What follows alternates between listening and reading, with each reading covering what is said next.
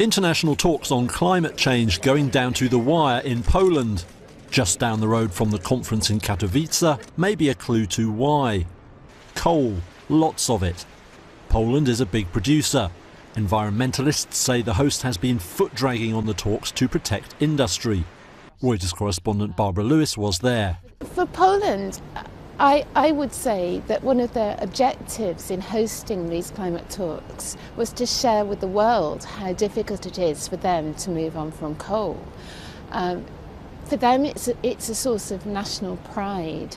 Poland officially supports moves to reduce coal use, a big driver of climate change. But it wants any shift to be gradual, especially for coking coal used to make steel. The boss of this coke producer agrees. I don't think anybody right now could say there is a technology that would be economically feasible where you can substitute coke. So it's going to be, I think, 2-3 decades at least.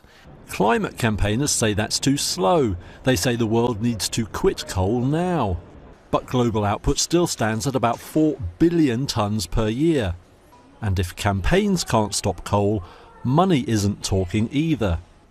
There is now a stigma attached to investing in coal, so shareholders don't like it. However, nature abhors a vacuum, so somebody else will come in. The Chinese are one suspect. The Katowice talks were supposed to drive forward the Paris Agreement on climate change agreed in 2015. But those hopes may prove forlorn. Green campaigners this week dubbing Poland a colossal fossil for, they say, holding back progress.